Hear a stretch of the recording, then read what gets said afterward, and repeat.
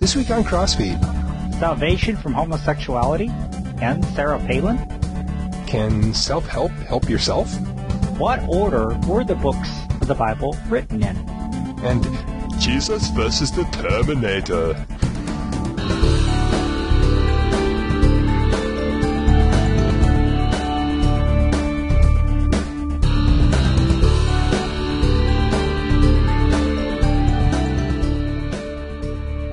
Dale doing a real bad impression of Arnold Schwarzenegger.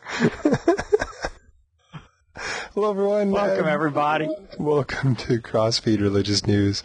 I'm Pastor Dale Critchley, pastor of St. Paul Lutheran Church in Delaware, Iowa. I'm Pastor Jim Butler out in beautiful Boston, Massachusetts, and I'm not even going to try and do that.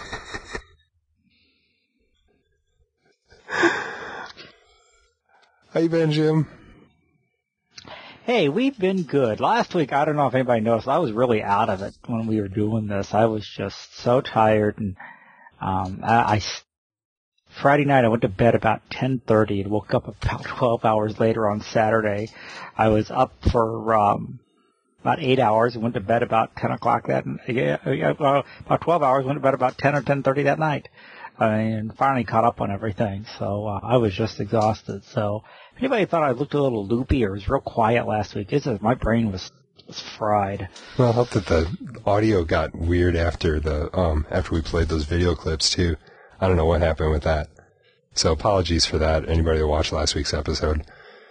So I had a fascinating day today. I spent my afternoon at a conference that was sponsored by our local hospice chapter. And it was called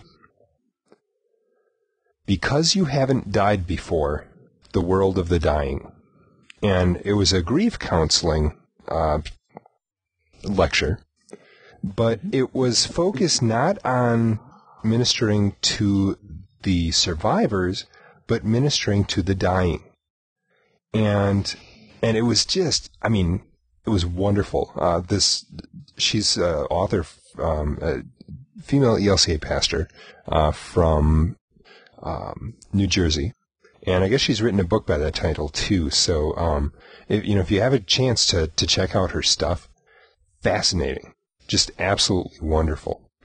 And, on that note, I also had sort of an epiphany while I was sitting there. It's something I've been thinking about a lot lately, and I'm not sure why, but it seems like things just sort of fell into place to make it happen. And it's two things. First of all, now, being a pastor of the Lutheran Church Missouri Synod, we don't believe that God intends for women to be pastors. All right. Now, some of you will agree with that and some of you will disagree with that. Okay. But we believe that according to what the Bible says, that that's the case. Right. But at the same time, I'm listening to this woman. I know other women pastors, and I know that these people bring Christ to people. All right. They share the gospel with people.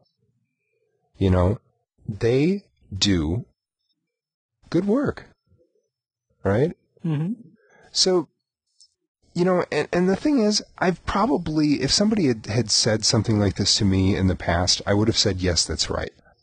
But it's just something that I never really thought through. But once I actually did think it through, it made perfect sense to me. And that is this. And I would love feedback from our listeners and viewers on this, okay? And here is sort of what I've come to understand. When someone brings the gospel to someone else, regardless how they're doing it, regardless whether they're doing it in a proper way, they're still doing a good thing. All right? It may not be, it may be tainted by sin. But that doesn't mean that God can't work through the gospel being presented by this person. And it doesn't mean that they're not, and this is the tricky part, it doesn't mean that they're not doing the Lord's work. It just may be that they're not doing it in the way that he intended that particular person to do it. Oh, very nice, brain. Does that make sense?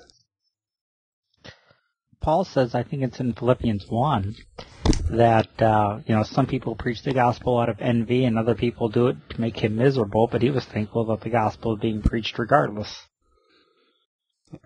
So I think that's what you're saying. Yeah. And it also reminds me of when the disciples went out and they said, oh, we caught a guy casting out demons in your name, and we told him to stop. And Jesus says, no, if they're not against us, they're for us. Now, of course, later on he says if they're not for us, they're against us, but that was in a different context. In this case, this guy may not have had all the right information in that, but he was still pro-Jesus. My own view has always been that women should not be pastors. But I've met a lot of men who shouldn't be pastors either. True. As I've said on here, I've met men who are occupying the pastoral office who deny the resurrection.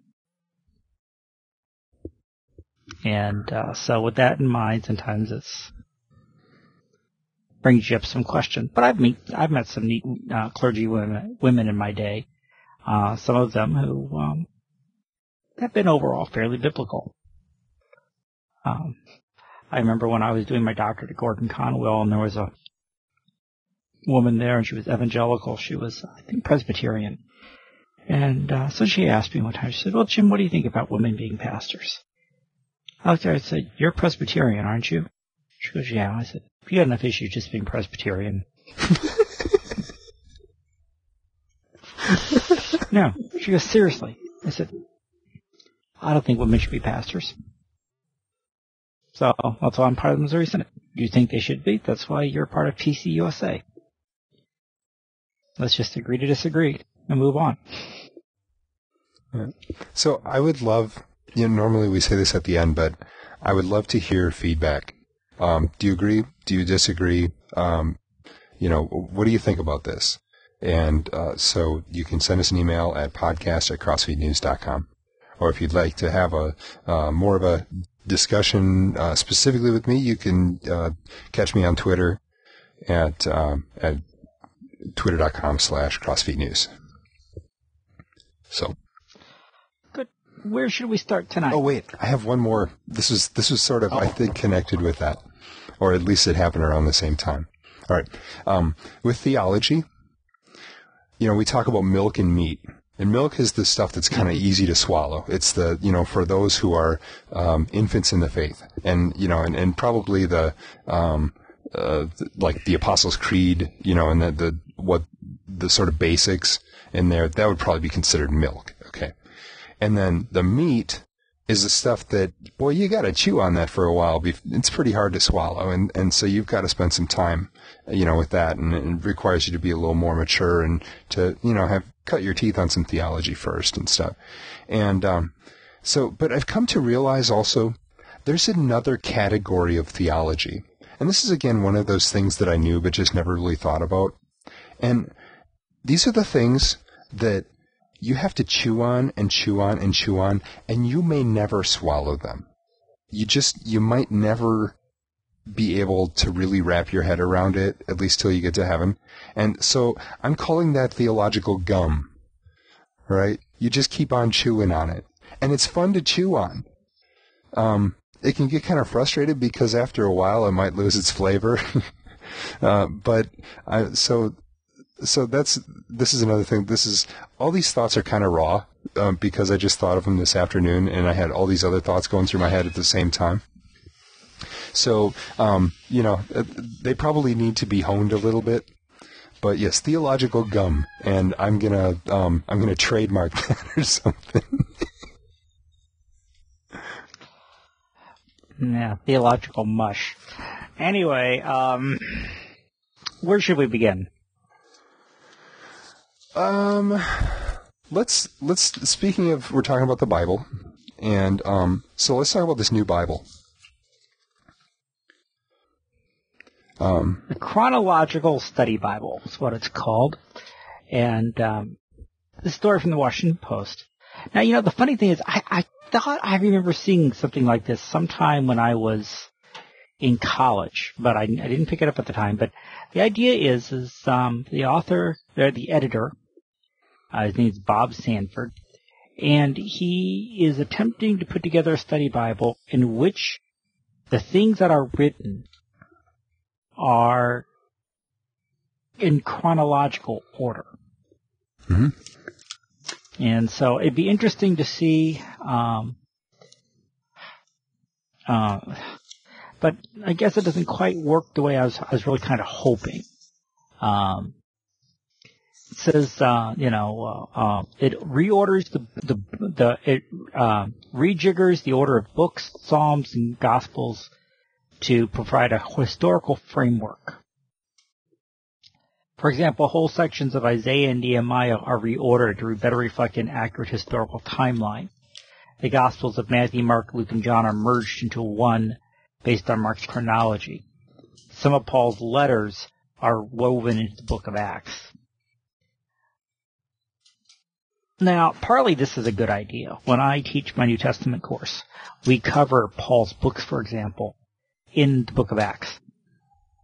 So we, here's, I say, okay, now we're going to take a look at Galatians, or now we're going to take a look at Romans, or now we're taking a look at 1 Thessalonians. This is when he wrote it, to put it in context. To a certain extent, it would be neat to take, for example, like the book of 2 Kings, or 1 Kings, and when we have King Uzziah and Ahaz, when Isaiah was preaching. And to be able to put in right then, some of Isaiah's prophecies.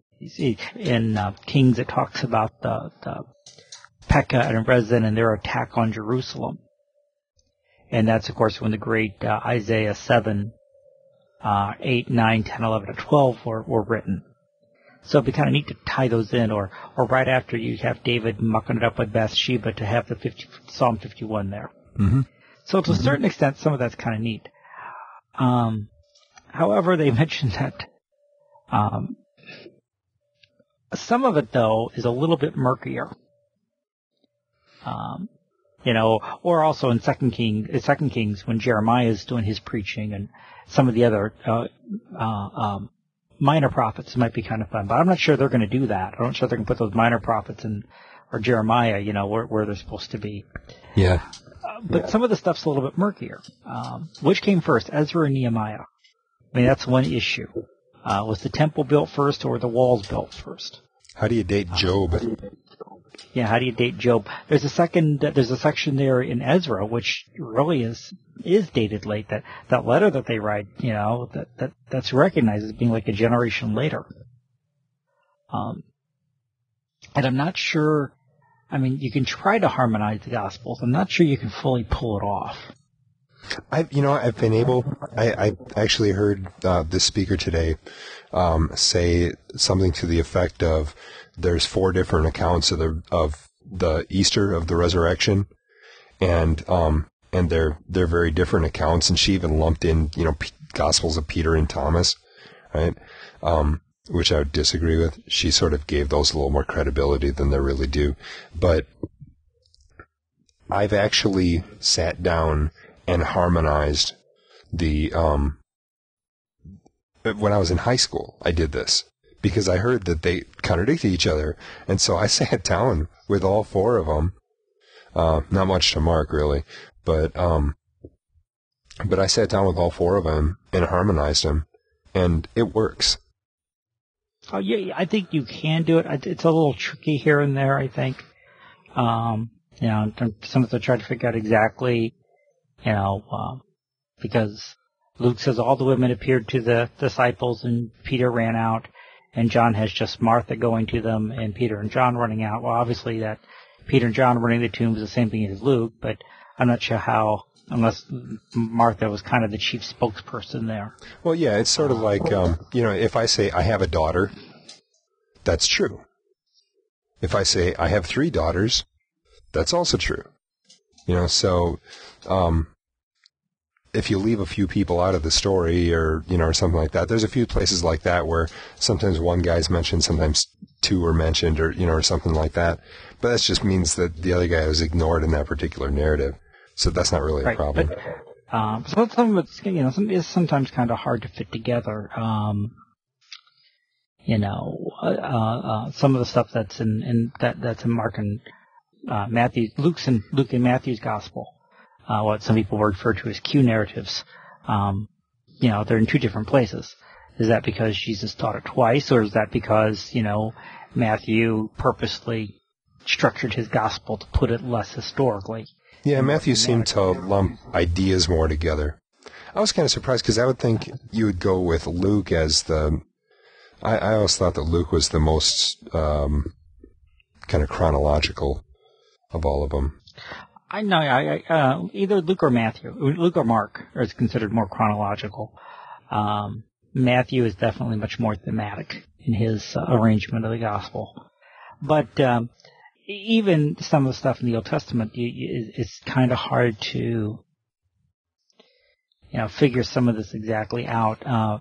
You're going to have to completely reorder the book of Jeremiah, because it's obvious that some of the stuff going on in Jeremiah is, towards the end of the book, he talks about Zedekiah, who was, right after Josiah. So really, if you're going to do it chronologically, that section needs to go up to the front of the book. Yeah, in the flashback and stuff. So the thing is, now this article, though, what are you going to do with Isaiah 40 to 66? Is that going to go post-exilic? Or? Well, yeah, and okay, this is the problem that we run into, is because what do you do with all these prophecies? All right, do you put it with when it was fulfilled, or do you put it, in that case, you're going to put a bunch of Isaiah in the New Testament? But or do you put it with when it was written? And now, that's a big question. And then you run into the problem in the article, and the article seems to be kind of skewed against, should we say, scriptural inerrancy. Because it seems to be kind of skewed against. I was trying to be gentle. It's definitely against, and which is not unusual for articles in the Washington Post. I've got several of them that just kind of buy into higher critical thought and wholeheartedly no question. And it's interesting because they interview several professors, one at Stonehill College in Easton, Mass. One. Can't remember where the other guys were, but I mean, there's not an evangelical in the bunch. Let's just put it that way. Yeah. So if you're going to talk to the guy from Easton, you might as well go on up to Gordon Conwell and talk to one of them. Yeah, see, you've got, they're talking about, take for example the book of Jeremiah, which was written by an undetermined number of authors over an unknown period. All right. No, that's not true. That's just based on this higher critical thinking, basically the idea that the Bible evolved, which, do you believe that it's God's word or not? And if you do, then when it says it's Isaiah wrote Isaiah and Jeremiah wrote Jeremiah, then that's the way it is. And the thing is, there's no reason to think otherwise. I mean, these books work in themselves. Most of these assumptions started out with the idea that, Isaiah couldn't have possibly written some of the stuff at the end because he mentioned Cyrus by name, and Cyrus didn't live until after Isaiah was dead. So how could he have known about this? Well, duh, it's prophecy, But when you want to take the supernatural, when you want to take God out of the Bible, you're not left with much. Yeah, I like this Pat Graham from Emory University, who said, it's like you would attach a pack of cigarettes with a warning label from the Surgeon General. Well, this Bible should have a warning from the Theologian General or something. This Bible may be harmful to your spiritual health. I'm really not sure why. I mean, it's not like a chronology of the Gospels has not existed before. I mean, there's several of those out there. Mm-hmm. It's not like other people haven't tried to to fit things together. I mean, even the Bible itself, to a certain extent, does, as it talks about, when the prophets talk about, here's the kings who were alive when I did my prophesying, and Right. or Jeremiah again, in the days of Zedekiah, this was said, so that it fits back to Zedekiah. But if you take the underlying assumption that there are multiple authors, then of course you're going to have that kind of viewpoint. Now I have right here. This is the Bible that my daughter uses for confirmation class, and it's the Day-to-Day Kids Bible. Read the Bible in a year, 7 minutes a day. And I want to read a portion of the Dear Adult Friends preface. It says, "It's my hope that this book will help your child get to know God better. In 1 year, your child can have an in-depth overview of God's story from creation through John's Revelation. It can be accomplished in about 7 minutes a day by following the daily readings, 2 or 3 pages each. Stories are written in the order in which they occurred. For example, David's Psalms are placed with stories about his life. The Gospels are combined to tell the story of Jesus' life as a whole. Paul's letters are placed between chapters and Acts during the time period in which he wrote them. To keep the text interesting and meaningful, some passages have been excluded. Those including genealogies, repetitive passages, parts of long speeches, detailed laws and rituals, extremely abstract and symbolic passages, sexual scenes, and graphic violence." So this is great. Take all the fun stuff out. Well, yeah, but at the same time, when my daughter's reading it, I don't want her reading about Joe or about Lot and his daughters, or the what was it when they cut the guy up who was it where they cut him up and delivered their parts to the guy cuts up his concubine in the end of Judges. Yeah. So, 12 pieces out. She'd have a hard time with that. But it reminds me kind of the children's Bible stories when I was a kid, and it said, talking about Joseph. And Joseph is accused of doing something wrong, something that was very bad he should not do. And he was in jail, and I always thought he was accused of stealing something or something. And, I actually read the Bible when I was junior freshman in high school, and I go, oh, he was accused of rape. Okay. See, with this one, though, it's not just stories, though. I mean, it is, they use the actual text. Now, they took, instead of glory and grace, greatness and kind love, instead of tabernacle, it's worship tent, and stuff like that. And so they say Jews and Jewish people are used for God's people throughout the Old Testament instead of, Israelites and all the different, Hebrew and all that kind of stuff, just so the kids would understand. But yeah, it's actually, it's not just stories. They did a pretty good job of it's just short of being a translation. So now you've had your product placement for tonight. You got your money, so we know.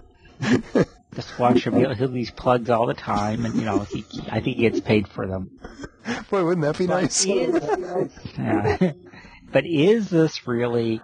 Well, let's move on. Let's go from one book to talk about another, about self-help books. And there's a business professor out there, and his name, and that's his picture behind me. Paul Damien is his name. He's a business professor at the University of Texas. And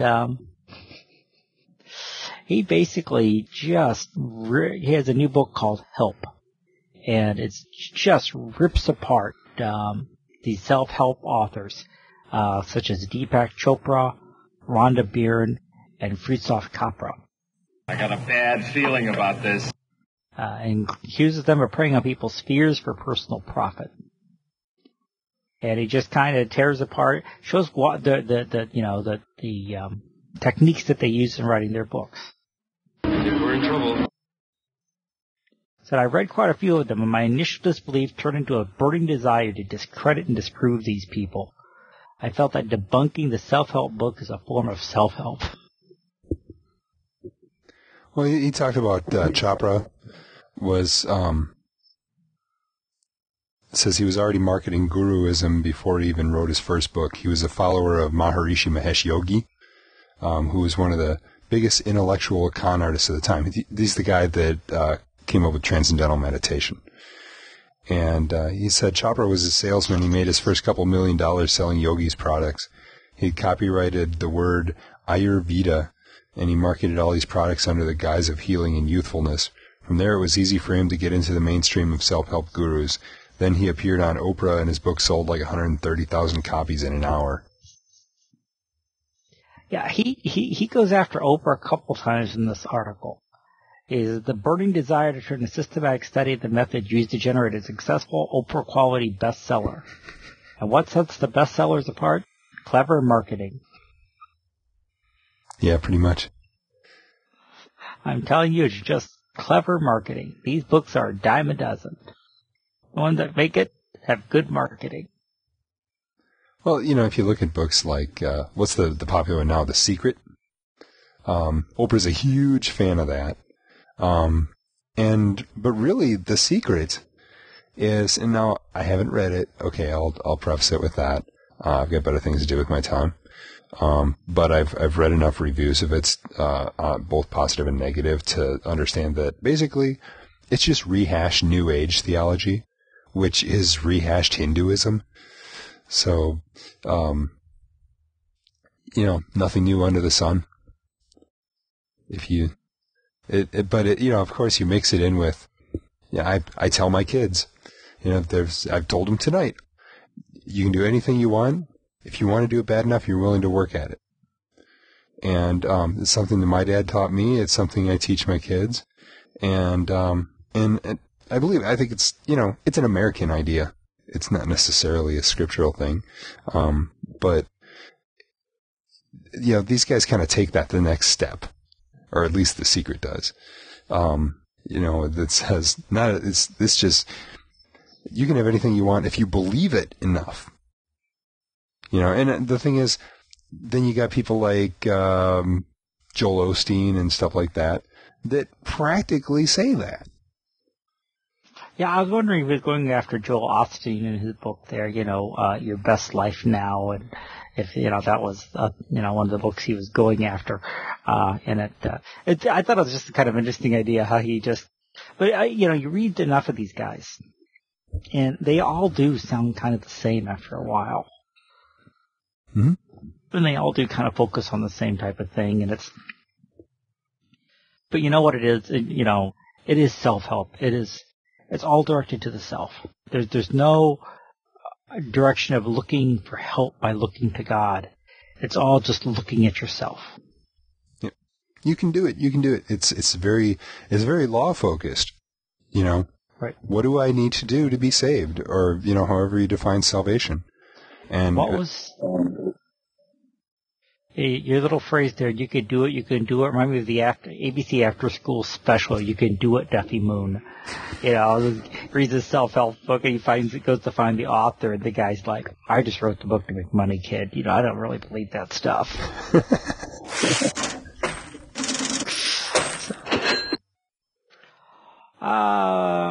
Let's go from him. Well, our last two stories are kind of connected in a way. So let's go to your Arnold here. You can talk. Now, I've never watched the Sarah Connor Chronicles. I confess I've never watched a Terminator movie. You've never watched a Terminator movie? I've never watched a Terminator movie. Don't like violence. No, he doesn't like violence. That's why he reads Batman and Superman.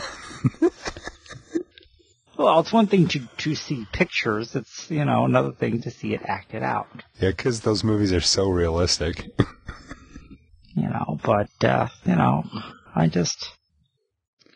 I've never watched. I'm sorry. So you're going to have to pontificate here, Dale, and say whether or not Sarah here is not the one from Alaska, but if she's supposed to be Mary and her son there is supposed to be Jesus. Okay. I wouldn't know the first thing about the series, so. All right, well, I haven't watched the Sarah Connor Now, by the way, Chronicles. I might, if one of them had a big red S that they had, okay, across the chest, but. Because I haven't had a chance to watch it because it's on at the same time as a couple of the other shows that I watch. And so my DVR can only record 2 shows at a time. I have the pilot on my, in my iTunes library. I haven't gotten around to watching it yet. And I think you can catch them on like Hulu.com or something like that. And I haven't had time to do that either. But I am familiar with the premise because I've seen all 3 Terminator movies. And by the way, there's another one coming out. In fact, there's another trilogy coming out.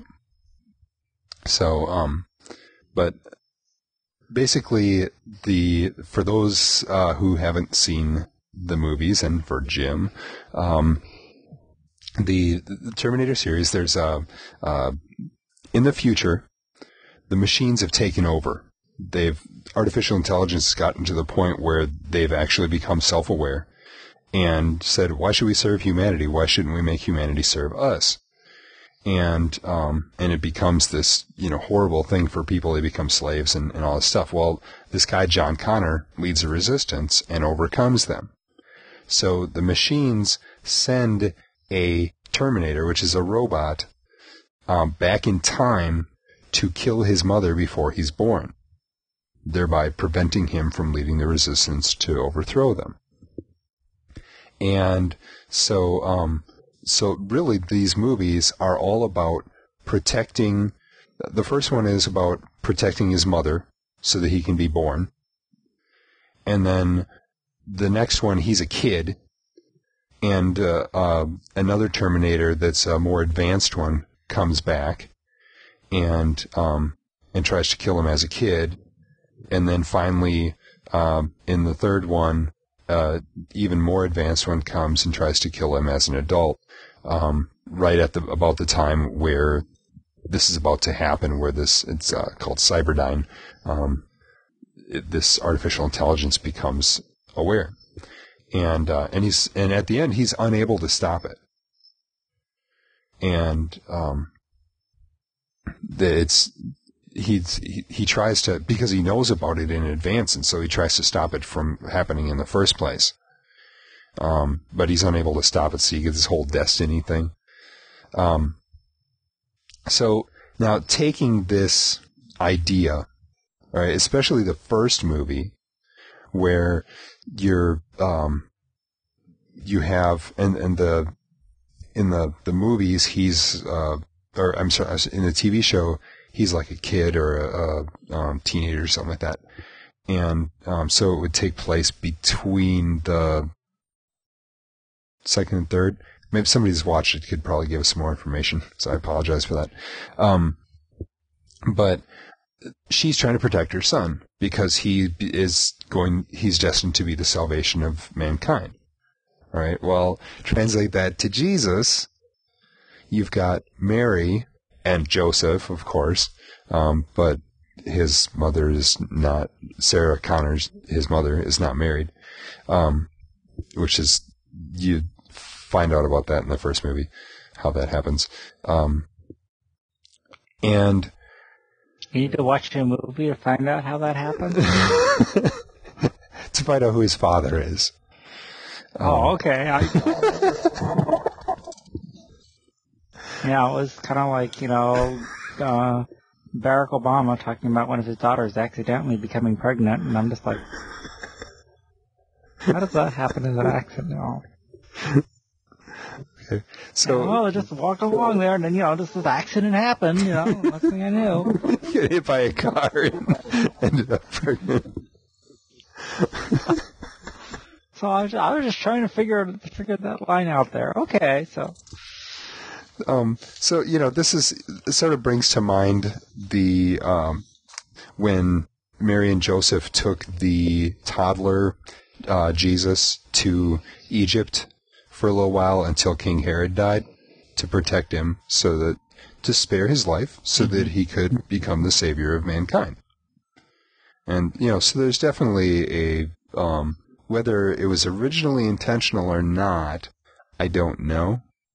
But there's definitely a sense of that sort of Christ figure. I mean, he's definitely a Christ figure, but how much of I don't think it was really intended to be an allegory.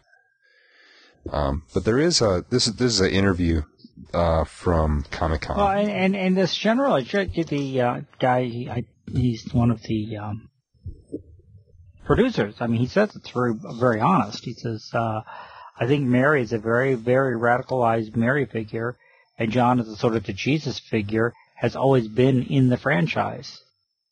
And it's stuff that thematically is interesting to explore. So, he insists that has always been part of it. Not an uncommon thing in literature overall, or it's particularly in science fiction literature. Yep. Yeah, and we've talked about that a lot in previous episodes. So it's interesting. Honestly, it's not a connection that I made in the past. So it would be interesting to go back and watch the movies or the series for that matter, and kind of with that in mind. He's definitely very different. This is not an allegory here. I mean, he doesn't sacrifice himself to save mankind. He's kind of unwilling. It's like, well, this is my destiny, so I have to do it. But it's not, it's not like Jesus. There's definitely I know there's no other way, Father, or, if there's another way, take this cup from me, kind of thing. Or possibly a sense of regret, like, man, why did this have to be my destiny? But then again, just, the attitude that he has and everything, it works. He's a good character for it. But, this is someone who is not afraid to use violence, to accomplish what he wants. It's not a matter of, by his death, humanity is saved, So, but there's another trilogy coming out, so, it'll be interesting to see how that goes. The new trilogy is sort of an alternate future. It takes place in the future, but it starts out something like, this is not the future that my mother told me about. So it'll be interesting to see how that goes and how much of a sort of Christ parallel there is there. Be quiet and watch the film. Sorry. Speaking of Sarah's. Well, should we go? Yeah, speaking of Sarah, let's talk about the other Sarah there. At least really not her, really more about her church this time. And there it is sitting behind me. That is Australia Bible Church. And this is they are having a workshop on to convert gays into heterosexual behavior through the power of prayer. There, or as they say, pray away the gay.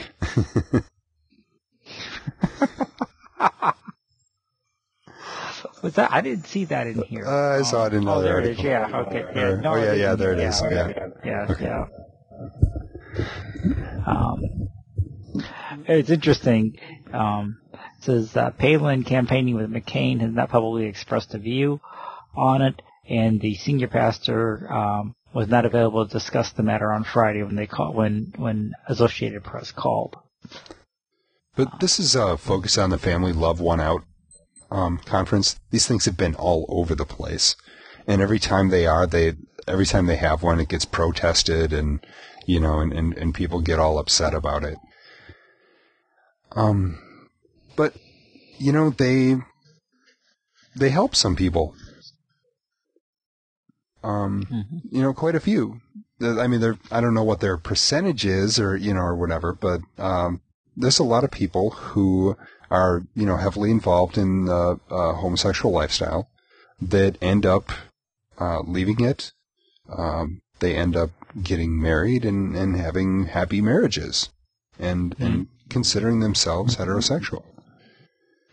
Yeah, and the church is not hosting it. The church is merely promoting it. It actually will be held over in Anchorage, about 30 miles away. Okay. Here's the question. I'm waiting! It doesn't matter what her personal belief in this issue is, so long as she's willing, as vice president, or if McCain were to die, president enforces the laws as written. That's really, that's really what it, that's really to me the more important issue. It says, early on, she supported a bill to overrule a court decision to block state benefits for gay partners. However, later on, the state attorney general said, well, it's unconstitutional, so she vetoed the bill. So whether she personally agreed with the law or not, she followed what the ruling had to be. Yep. And that's where I get to wondering, and the whole issue of homosexuality is one thing. And we can talk about that if you want. But then the other side of it is, are you willing to enforce the laws as written? And be the leader of all people, even people that you may disagree with. You will unite or you will fall. That's, when I'm the, I often wonder if, what would happen if, for example, if, somebody pro-life became governor of Massachusetts, which, the Supreme Court could, do a 9-0 turnover Roe v. Wade tomorrow. Ain't going to change this state. Yeah, well, okay, I guess Romney wasn't really pro-life at the time, was he? It's kind of hard to say. I think he was, but he also said basically, I'm not going to make a big deal of it because I know it's not going to go anywhere in this state. Which, frankly, if I was the governor, that's what I'd say too. I mean, why spend my time pushing and trying to pass laws that I know aren't going to go anywhere in the legislature? Yeah. I mean, that's... So, the other thing with this one is that it's not even her church. This is the church she grew up in. But we talked about last time, this isn't her church. So it's like, on the one hand, I keep, half the headlines that I'm seeing are Palin's pastor problems. This isn't her pastor. Like with Obama, it was his pastor. Jeremiah Wright was his pastor. But this guy is not, and this is not her church. She's not a member of this church anymore. She used to be, but she left it, Yeah, she was there for about 6 years, it says. So, I don't know. It's kind of goofy. I mean, as far as the conferences themselves, you know what? They help a lot of people. They're completely voluntary. The people that go to these are the people that want help. They want out of the gay lifestyle. They do not push these on anybody that's not interested. But they're saying, look, if you're gay, or you have these tendencies, you have this attraction, and you don't want to because you believe that the Bible says that that this is sin, then we want to help you and see if through counseling, prayer, what have you, that that we can help you have the heterosexual lifestyle that you want. And, I always hear homosexuals say, well, nobody chooses to be gay. Who would choose to be gay? Well, if you have a way out of it, because you're tired of, even if you don't think it's wrong, but you're just tired of the persecution, man, my life would be so much easier if I weren't. Okay, well, here's somebody offering to help you out of that, and if you want the 2.8 children or whatever, and the picket fence house and all that kind of stuff, here's it's being offered to you, and for some people it doesn't help them. It's sort of like a stop smoking seminar. It's going to help some people, other people it's not. So you're comparing being gay to stopping smoking, man. We're gonna get emails. Dale, remember Iowa? Hey, this is something that the Mormon guy that's been watching our shows. By the way, he didn't respond to our last episode, but this is something he would probably agree with me on. So there you go. Now I'm agreeing with the Mormons. And both your wives are, too. Sorry. Sorry, couldn't resist. We do have the one woman who said for snarky. I guess we still are, so didn't mean to be offensive there, but couldn't resist it when he threw that line in. But, it's... I think some people have a desire to follow a straight lifestyle. I think some people it is possible.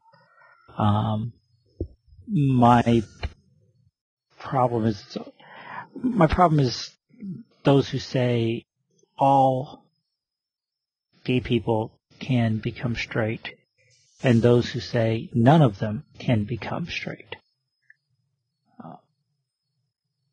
That's not quite true. I know some guys who are celibate and still struggle with their desires. Flip side, there are those people who once participated in that lifestyle and have left it. I did not know that. So, which leads us to our other story. The train behind me.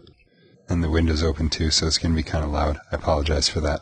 Now, this is, I thought, a very interesting interview that was conducted by Christianity Today, and it was found on their website. And it was an interview with Chad Allen. Now, Chad Allen is an openly gay actor. And he played the part of Nate Saint on the Jim Elliott movie, The End of the Spear. Now, they chose him for the part, not knowing about his orientation, not knowing that he was actually quite out with it and had a partner that he had lived with for a number of years. And when they found out, he was like, look, I'd understand if you want to withdraw the part. And they're like, well, even though they didn't officially have a contract with him, they had made officially the offer for him to play the part. And they're like, well, no, we offered you the part. We need to keep our word. And we'll take whatever flack comes out of this. And so they filmed did the movie, The End of the Spear. And he was very impressed with the people he got to know there. He said, he said he met a number of evangelicals who object to his lifestyle, but have reached out to him in love and compassion. So he was, that kindness made him say, well, there could be a more productive conversation between evangelical Christians and the gay community. Now, he had struggled with his orientation for years. He was alcoholic. He was a substance abuser. He wanted to kill himself at one point. He thought God hated him. He thought Christians hated him, all because of his orientation. And so finding out that that wasn't necessarily true was really a big thing. So anyway, to advance the conversation, he's made a movie called Save Me. And it deals with a gay young man named Mark, who's played by Chad Allen, goes to a place in the movie's called the Genesis House, which is apparently the reference to Exodus International, which is supposed to be a Christian ex-gay ministry, where he finds compassion, hope, sobriety, self-respect, and God. But at the end of the film, he's still gay. And he says, I think the premise of gay conversion is a false one. So he wouldn't go along with these love one out conferences? No, he wouldn't go with that. But it was interesting that he really wanted to, make something here that was going to promote dialogue. As a matter of fact, that when they first started, some people wanted to make it into a comedy. And he's like, no, that's not what I want. We want to tell the truth and try to figure out a way to advance the conversation. Yeah, and he believes, he's not against these, like love one out conferences and stuff like that. Because he says, yeah, they help people. I don't think that it can convert a person from being gay, but it helps people to live the lifestyle that they want to live. So, he says, I don't see a problem with it, which is kind of refreshing. It's like, okay, whether you agree with it or not, people are happier because of it. So let them, I never understood, why people are so against these things. Like, nobody's forcing anybody to go to these. It's only for people that are looking for something like that. But, well, what the reason is because, there's a belief that we should be absolutely accepting of them. Well, yeah. And of their sin. I mean, there's an atonement thought, it was Charles Porterfield Kraut, famous Lutheran, who once said, first error wants acceptance, then it wants, first wants tolerance, then acceptance, and then demands it's the only way. Yep, we're on step 2 there. Or heading into step 3 in some instances that, I had a member of my church, and she's a psychiatrist, and she was, came to me about a situation and working with this guy in this hospital who was gay and, and Pentecostal Christian. And everybody, was trying to tell him, well, it's okay, just live it. He's like, no, I can't do that. This isn't what God wants. God doesn't want me to have these feelings. Keep praying that they be taken away. And so I finally asked her to deal with it because they knew she was Christian. Can you deal with this guy? So she came in. She said, told me a little bit. Just told me that much. Said, what should I do? I said, tell him he's forgiven. Yeah. Said, share the gospel with him. Said, he feels the law. He feels the guilt and the shame. He needs to know that God loves him unconditionally. And that, he is going to have these feelings and these things, and he may not be freed from them. That may be his thorn in the flesh. But that the grace is always there for him. Yeah. Everybody's tempted by different things. Mm-hmm. And, for some people, it's homosexuality. For other people, it's other kinds of sexual sin. I just heard recently about a study that was done where they found a genetic link to men, at least in men, who are unfaithful to their spouses. That there's actually something in their genes that affects it's in their genes.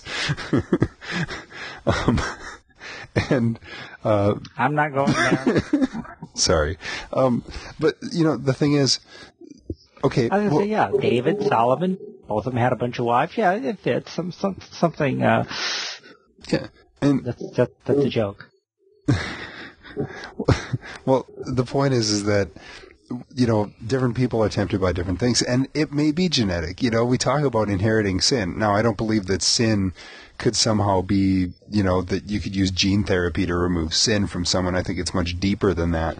But I don't think that we as Christians should be surprised if we believe that we inherit sin, that it would affect our, that it would run so deep as to affect our genetic makeup. I would say that would be a symptom of sin, not the cause of sin. But it doesn't surprise me at all. So, and I've talked about this on the show before. If they find there's still a lot of debate about whether homosexuality is genetic or not. And you know what? If they find a genetic link, that wouldn't surprise me at all. But there's also a genetic link to alcoholism. And that doesn't mean that it's okay to, it's something that you need to get under control if you have that tendency. But, at the same time, people make such a big deal about this. And yes, it's a big deal, okay? Sexual sin in particular is something it can be extremely destructive. And can really get in the way of our relationship with God. And I've talked in previous episodes about why homosexuality is sin, because marriage is God's sort of reflection of His relationship with us. And in homosexuality, it just doesn't work. The sort of metaphor doesn't work, and God really intended it to be, a certain design, one man, one woman for life. In order for us to get a taste of what God's love is. And so when it's tainted, that's ruined. But, at the same time, we look at the comment that Alan makes. He says, when he came out about his homosexuality when he was 25, his father initially rejected him. He says, it was a long time before my dad could look me square in the eyes again. I wanted his acceptance so desperately, and I was afraid I was never going to get it. Now looking back, I realize that same relationship, father-son, is often how we define our relationship with God.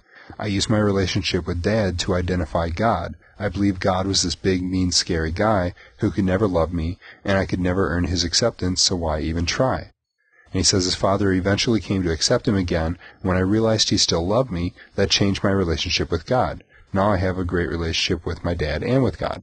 And see, casting someone out and saying, in this case, well, you're no son of mine or whatever like that, because of this sinful temptation, or even because they embrace it and don't believe that it's sinful. That's sinful too. Because here they're looking for the love of Christ in the people that God has put in their lives, that were specifically put in their lives to love them. And Dad wasn't doing that. And look at the destructive effect that it had. Here he wants to know what God the Father is like, and so he looks at his earthly father. All right, that is just as much a sin as it is to, to ruin that husband-wife. The sort of bride of Christ analogy as well. I mean, it's not the same sin in the sense that it's the same commandment, but the effect is the same. Right. It's interesting because he really, he's one of these people who really does want to seem to try to fault God. He says, his when it comes to, what the Bible says, he's like, I don't pretend the Scripture doesn't say what it says about homosexuality. I don't have the intellectual and theological background to enter a debate. But I know there's lots of Scriptures I can read and come up with fear. I know there's a lot I can read and aren't aspects of my life. It's interesting, but he's really, trying to work this through. He really does want to follow God in this. And, I kind of like that is in the 3.5 years I've been loving, committed to my partner. The fruit of that and of my sexuality is beauty, love, and goodness, not fear and destruction. The fruit that was born of my alcoholism was fear and destruction. Which again, I think he's wrong, but it's interesting the way he's at least trying to struggle with it, trying to fit it all together. To your note there, Dale, I like the very end of this. He says, maybe I don't have all the answers, but I can choose to love my brother. And we can choose to show God's love to people. You know, this totally goes back to what I said at the beginning of the show about women pastors, right? Which is actually related to this whole thing on a different level. But it's a matter of we all struggle with sin. We all give in to sin. And quite frankly, we all are confused about one thing or another when it comes to theology. All right? I don't pretend to have it all figured out. That's why I came up with that whole gum thing. All right? Because there are certain things that I don't understand. And I have a theological degree. All right? And there are things that I don't think I'll ever understand. And every once in a while, I'll get new insight. Every once in a while, I'll come across something and I'll go, you know what, I didn't really have that quite right before. You know, and I think I better understand it now, and you know, maybe I was even wrong about some stuff. And that's just the reality of being a fallen human being. You know, it's one of the things I'm really looking forward to about heaven, about the resurrection, is being able to go to God and say, all right, can you explain this bit to me? Because, you know, or you know, did I have this right, or whatever? You know, I don't know, maybe we won't need to at that point because we won't be fallen anymore. But, you know, just to be able to get those insights and not have them confused, you know. I mean, I'm looking forward to spending eternity wrapping my brain around this stuff. Reach for the sky! Well, I think it's probably easy to deal with some of this stuff in the abstract. The problem is to be when you're dealing with real people. And, you know, how do I apply this to a real person, a person who's really struggling? And, you know, we have to bring the law to bear where it's necessary. But we also want to try to work it so they can still hear the gospel. Yeah. But it's hard. Yeah, it doesn't help to just, like, throw some Latin at them or something like that. I've had people do that to me. I had a, you know, legitimate question about some teaching, and I was really struggling with it. They threw a Latin phrase at me, and I went, huh? This doesn't help me, you know? And, I mean, theology is worthless if it doesn't work when the rubber hits the road. And that's something I've always liked about Lutheran theology, is that, boy, you know what? I can apply it, and it works. And, I mean, you know, other people are going to say, well, you know, our theology works that way too. Okay, you know, great. But, you know, it's been very helpful to me to be able to actually find answers to life's questions. I've got an awesome confirmation class this year. It's just 2 kids. But they just, I try to get through the lesson. They keep throwing questions at me. We've met twice so far, both times at 10 after when we were supposed to stop. I said, all right, enough questions for one night. Your parents are waiting outside for you, and my family's waiting at home for me. Save your questions. We'll discuss it next time, you know. And they've got all these questions, you know, and it's great. And it's great being able to discuss those things and to answer those questions. And, you know, because the reality is that theology and reality, they're one and the same. Theology is reality. If your theology is accurate, and it should be able to work in reality. And if it doesn't, you've got one of two things: either you just don't understand the theology properly, you know, or you can't find the right theological, you know, teaching to apply to a given situation, or else, you know, your theology is wrong. And you need to rethink it and rework it and go back to the Bible and study some more. And not just sit and study, but discuss it with people. And, you know, how do you deal with this? How do you understand what God has to say to us regarding this topic. That's the beauty of, and I'll plug, since I'm making plugs tonight, I'll plug going to your Bible classes that your church offers. If you can't make them, go to some other ones. Or that'll get me in trouble too. But, be in the Word. Talk to your Christian friends. If you can't find a regular organized Bible study at a church, all right, get together with some Christian friends, have a couple of beers or sodas or something, and just sit around and either take a look at some news stories like we do and talk about what does the Bible say about this, or just find some interesting texts or whatever. But hey, get in the Word. And it's just, it's a great thing. And so, and be sharing it with others, because faith does not thrive in a vacuum. It needs to be, iron sharpens iron. You need to take that faith and share it with others, not only as a sort of outreach evangelism idea, but in building your own by sharing it with others. Today I had a really great conversation with an ELCA female pastor, and you know what? I learned some stuff. I got some fresh perspectives, and I didn't agree with everything she said, but man, she gave me some stuff to think about. And I'm going to be thinking about it for a long time, and I may even, have future discussions with her to bounce some of these ideas around. Okay. Well, enjoy chewing your gum. That's all I can tell you. That kind of brings us to everything tonight. Again, if you got any comments, if you think Dale needs to go chew something else besides his gum, you got comments for his thoughts and stuff tonight. If you wonder what those purple things are coming through my skin, you can just email us at podcast@crossfeednews.com. Love to have your comments, or comment on YouTube, or click on this thing and take you to the iTunes podcast store. If you're watching it in iTunes, any of those ways you can give a comment, or you can always drop by the website and comment there. And of course, we would really, if you want to drop by the website and look at the stories, comment on those right there.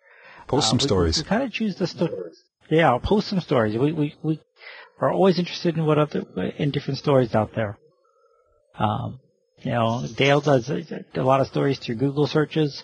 I come up with a lot of them through looking at Christianity Today and links that they have, and so I just kind of forward them onto ours. So there's different ways to do it. So if you find something that looks interesting, please put it up there. Ones that get a lot of click-throughs, we'll use during the week. Yep. So thanks for everybody for tuning in, and good night, everybody, and God bless.